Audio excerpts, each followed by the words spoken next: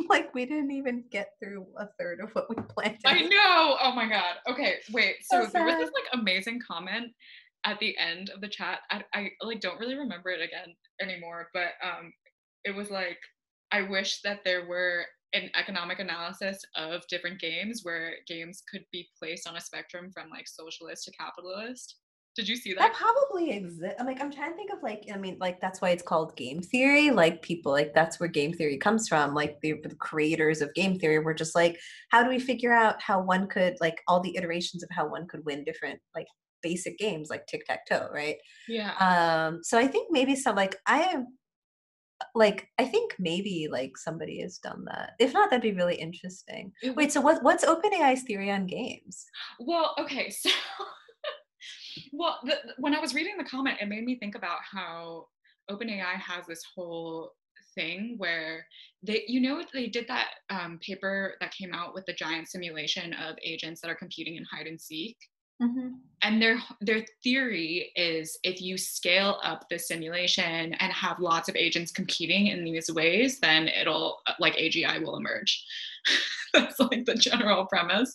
But And it's a then very part, like even if that worked, it would be based on a particular incentive structure, right? exactly. So that was like one of the critiques that people started having, which is Yeah. like you're assuming that intelligence comes purely from competition and you're Right. like designing it based off of a competitive game structure. Right. And then it just like calls into question all of these other, I mean, almost every game that AI has been trained on Hmm. is Oh, like that has actually competitively. always been my take. Like, why are they always picking these zero sum games? Like a Yeah, game in which it is to like conquer, to battle. If I have something, you don't have something. Like Animal Crossing is interesting because it's like it is meant to be collaborative play. I do better if I give stuff to other people. Like that's yeah, kind of the point. Like as much as I'm kind of making fun of like all the capitalism, like there are like parts of it where you are supposed to make the you're supposed to like pick weeds like and sure you get like nominal like money for it but like the whole point is you want to have like a pretty island so you get voted really high and you're supposed to talk to your neighbors every day and like give them gifts and then they give you gifts like teach the yeah. AGI that like teach it reciprocity. Yeah, it is so interesting. There was this other, at one point, I think there was a Google effort to try and use AI to not beat, but like learn how to play. I'm forgetting the name of this game. It's a Japanese game that has fireworks on the cover. Do you know what I'm talking about? I'm gonna look this um, up. I feel like they should teach AI to play Stardew Valley. Yeah, I think that's the weird thing. Like my weird take on Animal Crossing is like, but you're doing all of this for someone else. So there's like this weird like, why are you teaching future generations that you always have to be like working for the man? Whereas like Stardew Valley, you do the same stuff. You like farm, blah blah, blah but like you're doing it for you because like the Yeah, whole story is like you live in big city life and you want to escape and like your grandfather had this farm and then he died and he left it to you and like you moved to this farm and it's in this like tiny little town called Stardew Valley and you yeah, have to like learn how to find, but it's like you're doing all this stuff for you. Whereas in Animal Crossing, it's like there's this weird subtext. Like Tom Nook owns the island, so he's like, "Hey, so we could use some bridges." And it's like, why don't you take the loan for this bridge? And you're like, what? so the game that I was talking about was Hanabi. Have you ever played Hanabi? No, I've never played Hanabi. Oh, I think you would really love it. It's like this card game where you can't see your hand, but you can see everyone else's. Oh, And cool. like the goal is to work together because you have to collaborate to like achieve the goal. Yeah, I forget yeah. what the goal is, but I think you have to like create a certain number of pairs or something with your cards. But the people who are you're playing with can communicate to you about your cards, but only implicitly. Like they can't literally just say these are the cards in your hand, but Yeah, they'll yeah. say like, oh, like you two, like I see a match or whatever. Hmm. And there was this Google effort to try and get AI to learn that game. I don't know whatever happened to it, but it was like the first collaborative game that I'd ever seen in this whole AI I'm games. glad. I mean, because if you think about it, like higher human functions are not based on our ability to kill each other, because then like Right? lions or whatever, sharks would be, it's actually based on our ability to collaborate because as weaker and smaller creatures, like some I'm reading Bill Bryson's The Body, which is like kind of fun and entertaining. It's like sort of, so I really loved when I was younger, Bill Bryson's book, A Short History of Nearly Everything. It was just like super entertaining. Like Yeah. it's just like a walk through science, kind of like all of science, which is really fun. And the body is just like about the human body and just like, and it's so fascinating and like how we've like physiologically developed and how many millions of years it took. But then also like fundamentally, we are like weak little things.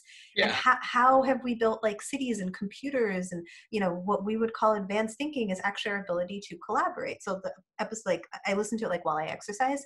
So I was running today and I was listening to interestingly about like the human body and like how we're built a particular way. And, you know, and they're like what really worked for us is like our ability to throw, and like our joints, our shoulder joints are totally different, Yeah. but it's because we learned to corner animals that were bigger and stronger than us, and utilize what we were good at, which is like throwing or like running long distances versus in sprints or whatever, right?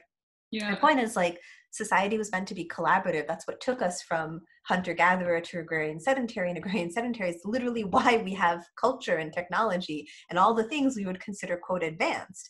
So it's bizarre to actually use zero-sum games because that's literally how animals live. Animals live minute to minute zero-sum.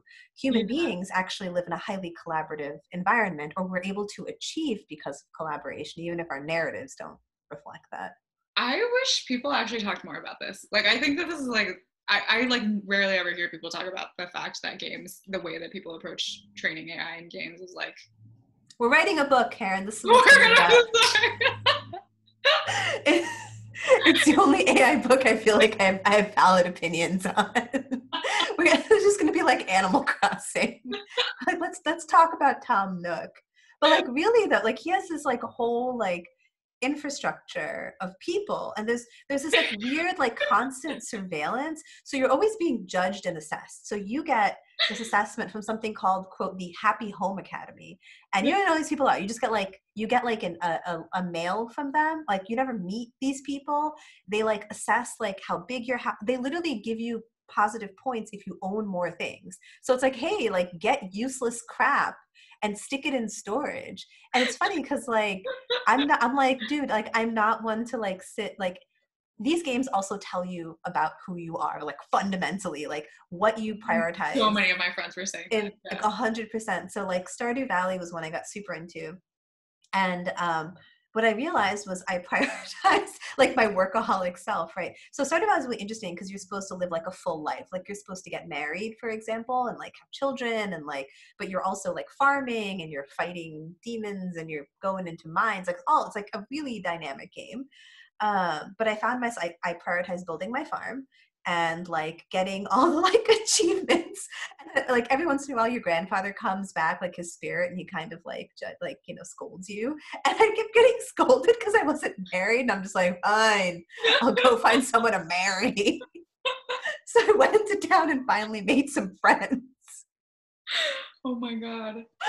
These games, like they incept so much They really values. do. Like, shoot, like, okay, not Yeah. that I want to give like any creepy ideas to people, but if you really wanted to get at like behavioral analytics, just study how people play these games. Like, you don't need to do emotion detection. I know exactly how someone's going to act in most situations based on how they act in like Animal Crossing and Stardew Valley. So, you know, and he's got like his Tom looks has weird enforcers. Like it's like Isabel, who's like super nice, but she's like, oh, you know, your island has 1 star, and you know, so she's like the ultimate like middle management. Then there's like Timmy and Tommy, who are simultaneously they're like you know if like they're like the Kafka like bureaucrats where they're simultaneously exploited and exploiting. So they were apparently these like little tanukis that Tom Nook took as orphans, but they also like do his dirty work. So they run this store called Nook's Cranny, and you're supposed to sell stuff. And I swear, like, not that I like keep track of like all the prices, but man, like sometimes they're quoting me these prices, and I'm like, that's not how much I was worth yesterday, is it?